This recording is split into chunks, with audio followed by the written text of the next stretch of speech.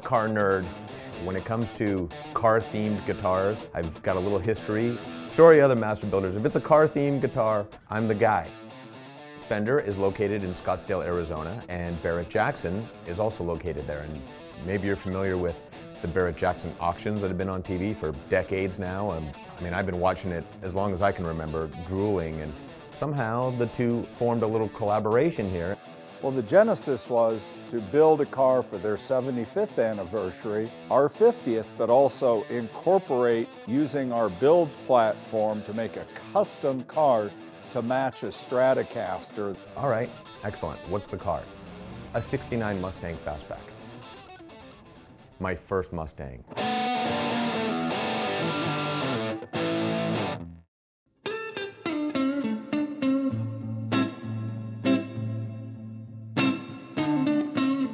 Talking about this 1969 Stratocaster based off of a 1969 Mustang Fastback that Barrett-Jackson is building. What are they going to do to the car? So we got to kind of come up with the concept, because there's a couple ways of restoring a car. You can go very original, new old stock parts, essentially how it was when it rolled off the factory floor back then, or in this case, they did a resto mod, or a restoration modification, which typically involves high performance parts, new suspension, engine, tricking it out a little bit, which is great, because if they were going to go with the vintage correct version, then all I would be doing was building a '69 Stratocaster to match all vintage correct, which we do a lot of. But resto mod car, excellent. Now I get to kind of stretch out on the guitar a little bit, you know, break the rules a little bit and be creative.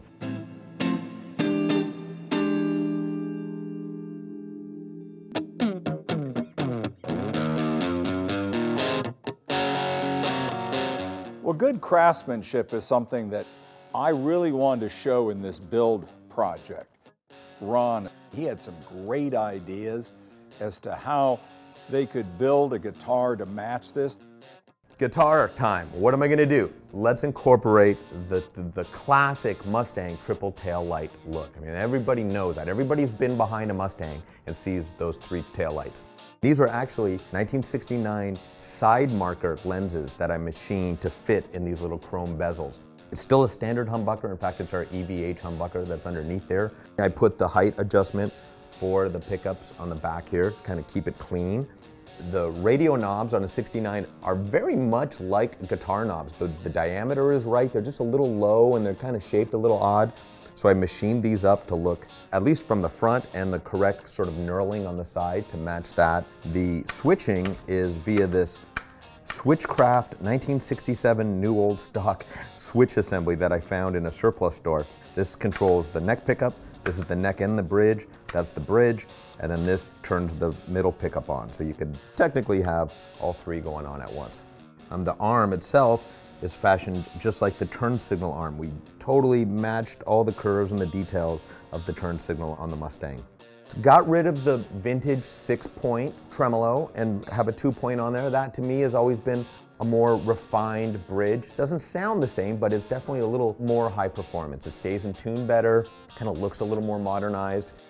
To help with that, also Spurzel locking tuners and a graphite nut. So those are things that I wanted to kind of resto mod along the lines of the car. You're changing out the suspension and the brakes, let's change out the tremolo and the tuners and kind of tie those things in. These are more modern components versus 60s technology per se. The fretboard radius is 12-inch, a little flatter than what would have been in '69 again, to allow for a little lower action and some more stunt guitar work or stunt driving. The inlay is sterling silver, 6150 medium jumbo frets, just kind of make them a little bit bigger. The big peg, this is a definite 1969 thing, so I had to keep that. Now you know this is from that era, and of course I didn't mess with the body shape at all. No pick guard to keep it clean, and then the competition stripes or the GT stripes with the classic running horse headed west. The serial number is RT 1969. Eventually, if I get to 1,968 guitars built, I'll have to remember that I already had this one covered from way back now.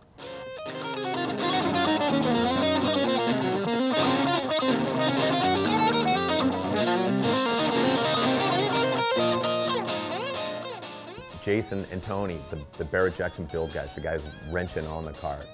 We could see there was a bond between the three of us, and I respected what they were doing. In fact, I would have loved to have been involved in working on the car, of course. And I think they sensed that. So what they did was they saved the last piece for me for when I got there, and it was the Fender F logo installed on the front grille.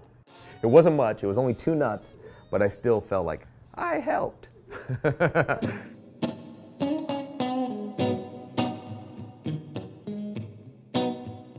In addition to the car itself having some Fender emblems, there was a few other things that I wasn't expecting. One, they incorporated a Fender Deluxe amplifier into the trunk.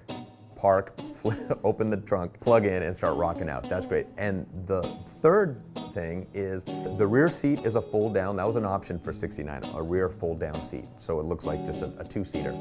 They folded down the seat and they built a custom stand for the guitar. So the guitar sits on display through the rear window, and it looks so cool. Again, you look at the haunch, you look at the taillights, you see the guitar through the rear window, all in a matching motif. It's quite the sight. It's an incredible vehicle here with a great collaboration. It's powered by a Blueprint engine, 347. Ron in that photo, he wouldn't even believe that I'm working at Fender. That in and itself is a dream come true. And the fact that I'm building a matching Strat, a Fender, legit Fender matching Strat to go with a car that I would love to own, boy. He wouldn't believe it.